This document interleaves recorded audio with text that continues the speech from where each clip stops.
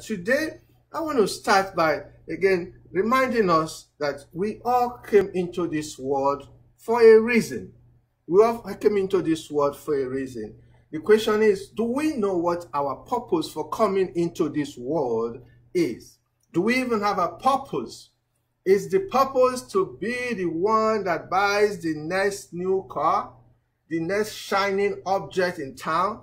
Is the purpose to be the richest businessman in your community? Is the purpose to be the one that has the biggest house in your community? Is that the purpose for which you have been brought into this world? Today we are going to talk about purpose, and the title of our message is, For this purpose I was born. Again, for this purpose I was born.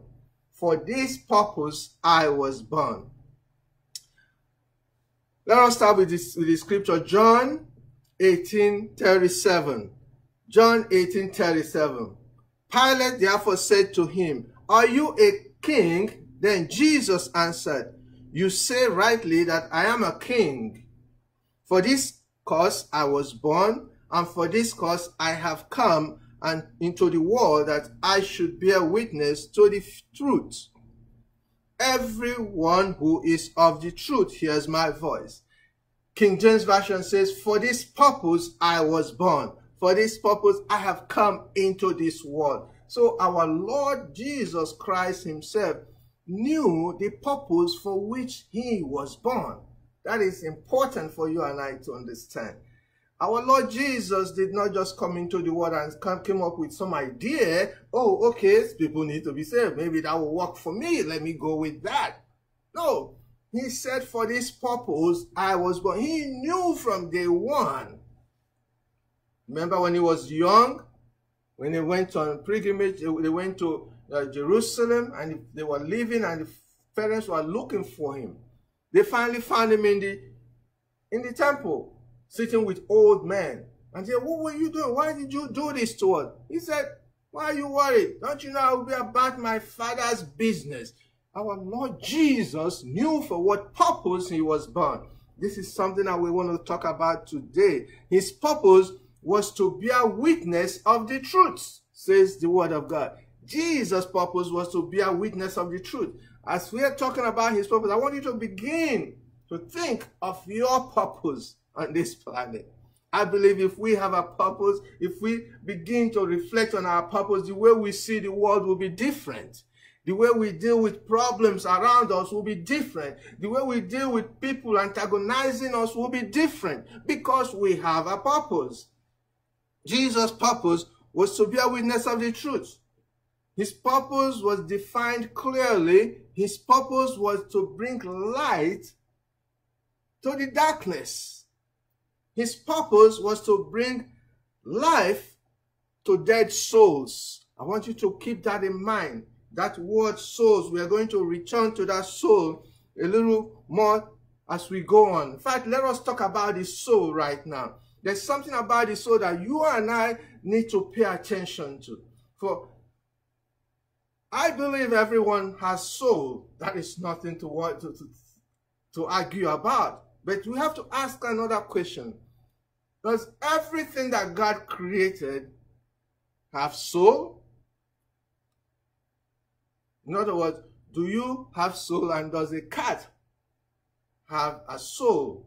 Does an animal, does a bird have a soul? Does a fish have a soul? I know that's kind of a question. I like to ask this kind of question to make us think. Because we are Christian doesn't mean that we should stop thinking. This is one of the problems we have in the world today. We just do things because maybe somebody said we should do it without thinking clearly. God did not take from us the power to choose what we do, the power to think, because we become Christians. So I want us to think. I want us to meditate when we look at the word of God. So the question today is, does an animal have a soul? Many people will tell you, no, they don't have soul. Animals don't have soul. And I want us to look through the scripture and find out what will happen. Why are we talking about soul today? You will find that it has a link to the purpose of God, the purpose of God for us here on the planet. Understanding the nature of soul will help you understand the reason why your purpose needs to be clear to you, or why you haven't been able to begin your purpose today. So, does animal have a soul? Let us ask that question today.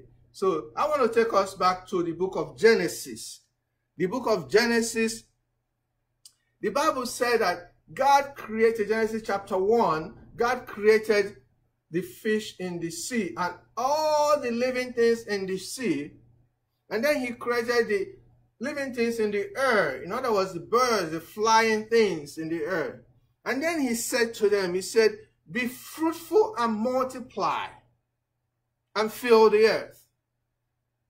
Next, he created the animals that walk on the ground. All the animals that walk on the ground. And then he created man. He created them male and female. In other words, Adam and Eve. And he said to them also, be fruitful and multiply and fill the earth. So at this stage, this is where I want us to stop and think clearly. At this stage, did Adam and Eve have soul? Did they have soul? Our answer will be yes, they had soul, because they are men. But the Bible tells us that at this stage, at this point right now, there was no difference between Adam and Eve and the animals. God created all of them from the ground, from the dust. And then he said to them, be fruitful and multiply and fill the earth. Now, this is where this soul thing will be important to you and I. I want us to go to Genesis chapter 1 verse 28. Genesis chapter 1 verse 28. I want you to know that when God said to Adam and Eve, be fruitful and multiply and fill the earth, he added something to the statement. Here it says, Genesis chapter 1 verse 28. Then God blessed them, that means Adam and Eve. And God said to them, be fruitful and multiply, fill the earth and subdue it. Have dominion over the fish, over the sea, over the birds of the air, and over every living thing that moves on the earth. So here, God said the same thing he said to the other creations. Then he added more. He said to them, subdue the earth, subdue those things in the earth. In other words, subdue the animals, subdue the fish, subdue the birds. Have dominion over the fish, over the birds, over the animals. What am I trying to say? This extra commandment that God gave to man needed some extra ability to be able to carry them out. So man was not just like the other animals or the birds or the fish. God created man and added some additional instructions to man. Just like when we come into this world, we are born just like an animal is born, a bird is born, a fish is born, but we come with additional instructions from God. It's not just to build a house. The animals build their houses. It's not to find food. The animals find food. It's not to find clothing. The animals are well clothed. Even the grass are clothed by God. So God added something special. Maybe to find food, you have to go do some business and whatever. You don't know the type of business the animals do. You don't know the type of transactions the ants do. When they carry their food from point A to point C in season, then you don't see them for the rest of the season. They have done their business. They have filled their storehouse. Maybe we are the ones that don't do our business well because we keep working for every day of the year. Maybe we should work for 6 months and then store the stuff so that we can enjoy the rest of the months. I'm just trying to say that they do the same thing that we do. But God added additional instruction. We are to dominate. We are to manage this planet for God. That requires additional ability that God is about to give to the people. Genesis 2:7. Genesis chapter 2 verse 7. And the Lord God formed man of the dust of the ground and breathed unto his nostril the breath of life, and man became a living soul. We read this scripture and we just move on. God breathed into man and man became a living soul. What does that really mean? Why did man become a living soul? This is to tell us that the difference between man and animal is that man became a living soul. Man became a living soul. The New King James Version will say a living thing. The King James Version says a living soul. But man became a living soul. The living part of it is the point I'm trying to make today. You can be a soul. You can be a soul, but not a living soul. Adam and Eve were living souls. The Bible called them first man, and then Jesus is second man. A living soul. I had a message, I talked about the meaning of man, that between Adam and Jesus Christ, there were no true men. They were mankind, kind of Adam, the fallen Adam. But the man that we're talking about is the man that was a living soul. God breathed into Adam and Eve, and they became a living soul. A living soul. Some will say, it was Adam. It doesn't matter even if it was Adam by himself. Eve was in Adam when this occurred. If they were separate, they both receive a living soul. So one does not need the other to become a living soul. That's the point I'm trying to make. Not to take away from what we are talking about today. Adam and Eve became a living soul. What does that mean? That was what was needed for the extra thing that Adam needed to do. He needed extra ability to be able to carry out the plan and purpose of God for Adam and Eve on this planet. God had to equip them specially with something called a living soul. And that living soul comes from the breath of God. Comes from the breath of God. I want us to go to the church now. So Adam and Eve became a living soul. We know what happened to them. I put it to you today that when Adam and Eve sinned in the garden and God chased them out, they lost that aspect of their living soul nature. They remained a soul, but they lost the aspect. This is why no one can make it to heaven, to the presence of God. No one is able to fulfill God's purpose, fully fulfill God's purpose, until Jesus showed up thousands of years later. Men, from the time of the fall of Adam to the beginning of Jesus' life, men were like blind people, just grouping all over the place, trying to find their way, trying to discover who they are, trying to find why God sent them into this world, trying to find why they are different from man. This is why some people will tell you that they came from the animals, because they don't understand the living soul nature. I did not come from the animals. God created me as man. If you want to believe that you came from a frog, it's all good to you. But I don't believe that, because the Bible tells me that God created man. Praise the Lord. Let us look at the church now. Adam and Eve received an assignment to dominate the earth, to manage the planet for God. They failed in it, we know. And since then, man has failed in the purpose for which God sent man to this planet, because we didn't even know what the purpose was. But Jesus came. I want you to hear what he said in John 20, 21 and 22. Then said Jesus to them again, "Peace be unto you. As my Father has sent me, even so I send you." And when he had said this, he breathed on them and said unto them, "Receive ye the Holy Ghost."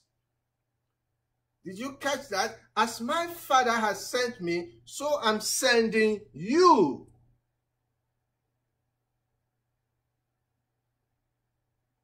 I'm sending you. When he talked to Pilate, he said, for this purpose I was born. In other words, he knew who he was. He knew who he was. Now he's saying that God sent me, his son, for this purpose, and as he has sent me, I am imparting to you the same purpose so that you will continue the work of God. But I'm not going to just send you out without the right tools. I'm going to impact you. I'm going to impact you properly. The Bible said he did what? He breathed on them. Where did we see the breathing on them before? We saw it in Genesis. When God breathed on Adam and Eve and they became a living soul. Jesus Christ just breathed on the disciples, the first disciples, and I say to you, in that instant they became a living souls. They became a living soul. What does that mean? They received that which that will enable them to do the will of God. Do you hunger for the will of God? Do you know that you're not able to do the will of God on your own? No amount of intelligence, no amount of personal ability, no amount of willpower can make you able to truly fulfill the will of God for your life. You need something from God. It's called the breath. It's called the Holy Spirit. The Holy Spirit brings the living soul into the human being. The Holy Spirit brings the living soul into us. When God breathes into us, he breathes the Holy Spirit. And the Holy Spirit energizes our soul and we become living soul. Now able to do the will of God. So the Holy Spirit was not sent to us so that we can be dancing and singing and locking ourselves in some room and say we are praying from morning till night and shouting and cutting ourselves. The Bible says when you have received the Spirit, you will be filled with power. Power to do what? The power is not for you to go and hide, which was what they did. John 20, they received the Holy Spirit from Jesus Christ. They didn't move. Instead, they went to the upper room and said they were praying. God had to send the Spirit and shook the place. They saw like fire was coming upon them, and they all ran out to the streets and began to do what? To do what the Lord said in John 20 they should do in the first place. So we look at the day of Pentecost and we say, oh, the Holy Spirit come upon them. We want the Holy Spirit on the day of Pentecost. The Spirit of God said to me, no. They already had the Holy Spirit after the Lord resurrected. He breathed the Holy Spirit into them, John 20. He breathed the Holy Spirit upon them, but they didn't act on what he told them. If they were left alone, they would have locked themselves up and just stayed there and just keep praying and doing their rituals. God had to send a spirit to come and shake the place. I believe they came out not because the Holy Spirit, they just finally figured, oh, we have the Holy Spirit and now let's go preach. No, they came out because they were afraid to stay in that place. The Bible did not say that. I'm just saying that. Praise the Lord.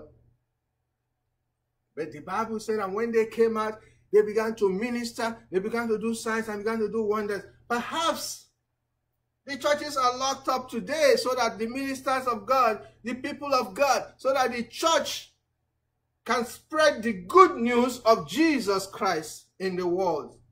So that the church can go out to the world and declare the purpose for which we were born. so that the church can go out and show the love of God to the world. Not judgment, not hate, not division, not divisiveness, but love of God. We're not called to go about and begin to judge people for whatever reason. The Lord himself said that we should remove the beam in our own eyes before we start worrying about the small speckle in the eye of somebody else. What does that mean? We all have issues that we hide. We are quick to find the problem of other people. I tell you this, the Lord would rather have us find the problem amongst us, the church, than in the world. The world already has its problems. And when we find problem amongst us, it is designed to help us help one another. And when your problem is pointed out to you as a child of God, don't stand your ground.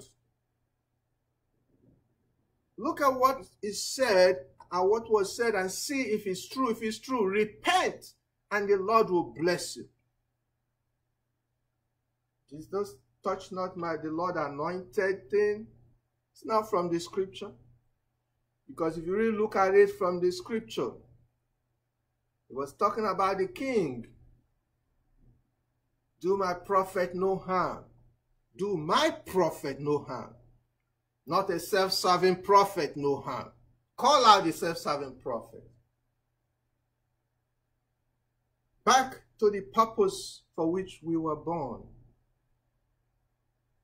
The Bible tells us that the Holy Spirit is connected to that living soul. The Holy Spirit is how we receive the living soul. Jesus called himself the life-giving Spirit. The life-giving Spirit. The Holy Spirit, when the breath of God has come upon you after you have given your life to Jesus Christ, you position yourself to receive the baptism of the Holy Spirit. That is the breath of God coming upon you, and it instantaneously translates you, changes you into a living soul. This is why Jesus breathed upon the disciples as God breathed upon Adam to begin the new impartation of the living soul into the church. So if you are born again, I say to you, you are not an animal. If you are born again, I say to you, you are not like an animal. The Bible says you are peculiar. You are a royal priesthood. You are a living soul. That is so awesome. You have the capacity to know the purpose for which you were born, and you have the capacity to carry out the purpose for which you were born on this planet. It's not just to build a house, it's not just to get a nice job or to build your business or to live well. You are called to something greater than that. Your purpose may not be to stand and preach the gospel. Your purpose may be to do other things in the kingdom of God. There is so much that we are called to do in the kingdom of God. Some people are out there doing ministry that nobody ever hears of. They go to orphanages. They take care of orphans in the name of Jesus Christ. Some go to widows and they take care of widows in the name of Jesus Christ. Some go to hospitals and help people who are not able to pay their hospital bill in the name of Jesus Christ. All these people are presenting the love of Christ in the form that God has called them to do it. Some people help ministers to do the work of God. Whatever way, you have to know that that is a purpose. Your purpose is designed to fulfill the will of God on this planet. The Holy Spirit is given to us to fulfill the purpose of God. The Holy Spirit is given to us first to reveal the truth of God to us. Secondly, to carry out the commandments of our Lord Jesus Christ. And that commandment is ultimately designed to help us get into the kingdom of God. Whether it's to preach the gospel or to help those who are preaching the gospel. Whatever thing that we do on this planet, if we don't do these other ones, we haven't fulfilled our purpose. The living soul, you become a living soul to serve God, not to serve yourself. And again, I say, you cannot fulfill God's purpose for your life unless you become a living soul. You cannot become a living soul unless you are born again. This is why Jesus came, to prepare us to fulfill that purpose. But first, we must be born again. First, we must give our lives to Jesus. Jesus said, for this purpose I have come. And I say to you today, for what purpose have you come? Ask yourself this question today. For what purpose was I birthed into this world? For what purpose do I live my life today? For what purpose has God allowed me to be on this planet? Our Lord Jesus knew his purpose. Today, as we go by our life, it is time for you and I to take a moment and ask the Holy Spirit, the Spirit of truth, the one that reveals the truth to us, to tell us in his own way for what purpose we have been brought into this world. Wherever you are right now, I want you to take a moment to ask that question. Ask the Father. Say, for what purpose was I born into this world? I need to know, like my Lord knew his purpose.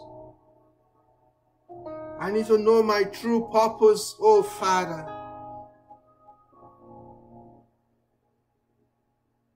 Holy Spirit, I call upon you today. Help me to understand my purpose.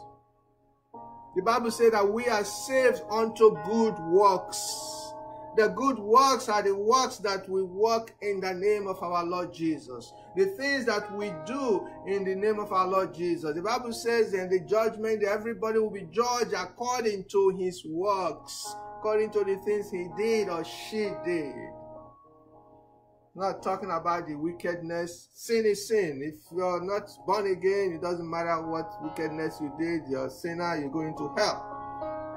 But if you're born again and you repent and you say, God, I repented, I did this, and this, Bible says you'll be judged according to your work. In other words, the crown of glory that we're all looking forward to. It depends on the work that you did. So I say to us today, the only thing that matters today is knowing the purpose for which we were born and working out our purpose. When it's all said and done, that is the only thing that will matter. At the end, all we need to hear is, well done, good and faithful servants. Well done, good and faithful servants. That should be the desire of every one of us today. You notice everything I've been talking about today is not about man. It's not about building castles on this planet. It's about looking unto the Lord and doing the will of the Lord for our lives.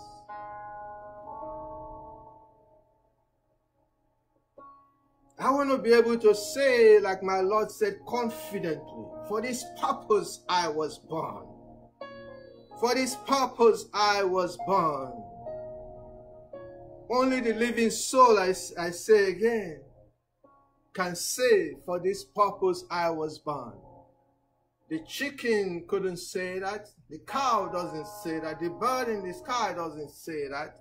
They don't need to because they don't have the living soul. They have soul, but not the living soul. But you can have living soul if you don't have it already. You can go to the author and the finisher of our faith. You can go to the life-giving Spirit. You can go to the one that said, I am the way, the truth, and the life. No one comes to the Father except by me. You can go to Jesus Christ today. I didn't say come to me. I said go to Jesus Christ today. He is near you. The word of God says in Romans chapter 10 verse 8. He said the word of God is in our mouth. It is near us. If we confess the Lord Jesus, we believe in our heart that He died and God raised Him up 3 days later, and we confess Him Lord, that we shall be saved. Whoever calls upon the name of the Lord shall not be put to shame. That's the word of God today for you. Call upon Him wherever you are. Maybe you're dealing with something in your life that you don't know what else to do. Call upon Him today. He is here not to judge us. He is here to bless us. He is here to heal us. He is here to help us. Call upon Him with faith today, and you will see the power of God work for you. Father, we thank you today. We thank you for your word that you have given to us, for allowing us to hear from you today. We thank you for the heart that you have given to us to receive your word. We know your Holy Spirit is working and continues to work in our lives as we continue to meditate and think about the purpose for which you have birthed us into this world, the purpose for which you have birthed us into the kingdom of God. We look to the Holy Spirit to help us to clearly define this purpose and to clearly begin to fulfill our purpose today. In the mighty name of Jesus Christ. Now I say to you today, are you born again? If you are not born again, I want you to give your life to Jesus Christ. I want you to be alive, a living soul today. The Bible says Jesus came, for God so loved the world that He gave His only begotten Son, and whoever believes in Him will not perish but have everlasting life. Jesus came to bless you. He came to bless me. Give your life to Jesus today. We are all sinners saved by the grace of God. Don't be ashamed to say you're a sinner. Just tell the Lord that you need salvation. You need reconciliation. You need to hear from God. You need to know your purpose. You need to know that you're going to heaven. You need to know that your everlasting life is sure for you. Only Jesus can guarantee that. Say, Lord, I yield my life to you today. I repent of my sin. Forgive me. I want to be a child of God today. The Bible says when you do that, that God will bless you with salvation. And the Holy Spirit will come and bless you with the living soul. And your life will never be the same again. I just want to thank the Lord today for making us realize that we have a purpose for which we were born. As we go forth, Father, we give all glory to you. Lord Jesus, we thank you. We give you all adoration. We commit our families into your hands, for we know that you are a true Savior. We know that you are a shepherd who takes care of his own. We commit our relationships to you. Every struggling relationship right now, we yield to you and we say, help, O Lord. Every husband and wife that is fighting, that is struggling, Lord, today I say, let your light come into that home. Change that thing. Let them go back to the time when they used to love one another. Oh Lord, bring them back to the first love. Everyone sick in the body, that the doctors have given up hope. Oh Lord, I pray, you are the greatest of all physicians. come to this aid and heal in the mighty name of Jesus. That one who wants to give up hope, let them see the light of God and the hope of God around them today. Lord, I just thank you. And those looking for salvation, let heaven be open, and let the joy of the Lord fill their hearts today. In Jesus' mighty name. In Jesus' name we pray. Amen. Amen.